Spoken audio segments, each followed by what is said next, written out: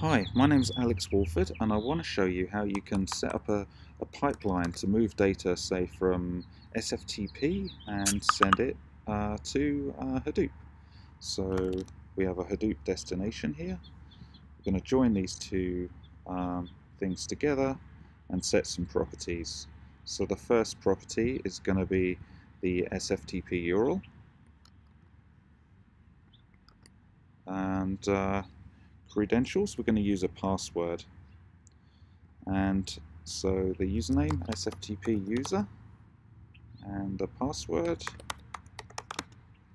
And the data format is very important. So we're going to use whole file, and that's going to basically treat it as a lump, a binary, a blob. You copy the raw data over.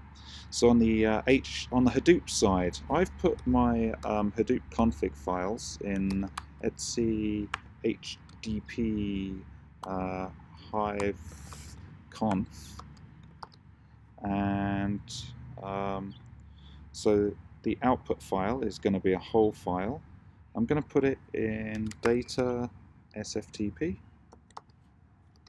and I'm going to use the original file name, no prefix or anything like that. And okay, so now whole file again. We're going to overwrite if the file already exists, and I'm going to set a property here that's going to take the original file name and use that inside of Hadoop. So now we can press play, and there was already a file in there apparently. So let's so there was already a FTP file. So let's upload an SFTP file to the SFTP server. So I have a file, so I'm going to go to my uploads folder here.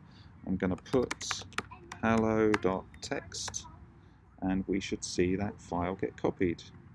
So we should see this. Now we have two files. Don't know if you noticed that. So if I go to Hadoop and refresh, we now have hello.txt in there, and if we open this file, we should see hello from SFTP. So that's the gist, how to set up an SFTP pipeline to Hadoop. Hope that was helpful. Thanks a lot.